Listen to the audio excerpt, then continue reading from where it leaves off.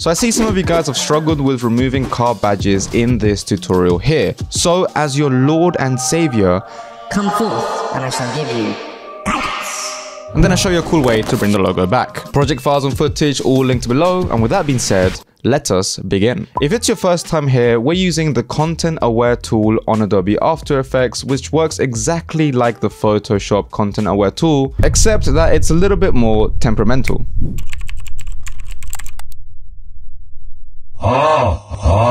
But that mostly comes down to the footage that you have. For example, it works easier when you're removing a logo from a plain bonnet with very little reflections. Now, the method for removing a logo is an easy 3-step process. So let's get stuck in. So step 1 is rotoscoping out your object. And all this means is drawing a mask around it and tracking that mask. So if you have footage like this, let's firstly duplicate the layer and hide the bottom one. For the top one, let's rotoscope the logo using whatever method you prefer. You will need to do this for the frames you want to do the effect for. In this case, I did it from here to here. You can use Alt left square bracket and Alt right square bracket to cut out only that section, and also move your render points here so only this area here renders. Otherwise, After Effects will try and pre-render everything and your computer will end up looking like this. So I use Mocha AE to track it, but you can use the Rotobrush 2.0 tool or a simple mask with the pen tool and just tracking it. But once we have our mask, we can go to Window, Content Aware Fill, and we should see our alpha shown. If not, then you don't have a visible mask. You should be seeing a tracked black shape, so either you didn't turn off the bottom layer or you don't have your mask alpha set to add.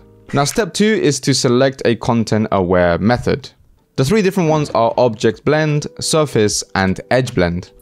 I always start with Object Blend and using the best lighting, and I also make the expansion between 3 and 5. This basically allows more info to be taken around the logo, and if we're lucky, we get a good version. If not, we can try different lighting methods or go into the second method, which is Surface, which is mostly for text on a plain background like paper or the side of a building or a truck. I find that the Surface method doesn't work that well. However, as a last resort, I like to use Edge Blend. This is the fastest method, but it's the least accurate, as all it does is blend the edges up to the edge so you don't get much information in the center. Now what's good is that the content aware effect absorbs information that you add into it. So if you run the object blend once and it doesn't really work, you can just try rerun it again and you will get a better result. It just takes a lot more processing time, which is why step 3 is to iterate until perfection. But how do you remove ones that are more complicated? For example here, where there are a lot of reflections in this shot. Well, we have to feed it information. So for this, you have to create your own reference frames. So what you would do is you would click here where it says create your own reference frame, which will open up Photoshop. Now you use the content aware tool here to try and make that frame look as perfect as possible. Then you'll close it and repeat for as many frames as possible before you get absolutely tired of doing this tedious task. However, the results can be very good.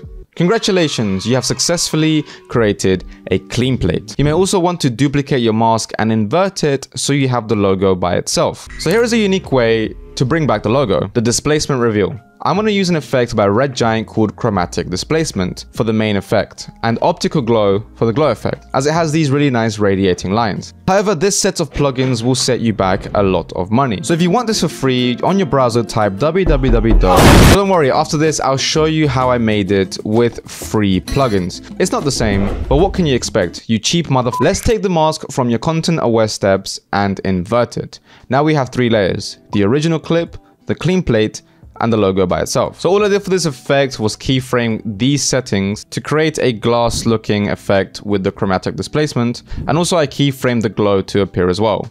These will vary depending on your logo as it literally affects the pixels of it. So I did the same thing with the effect CC Glass and a standard glow.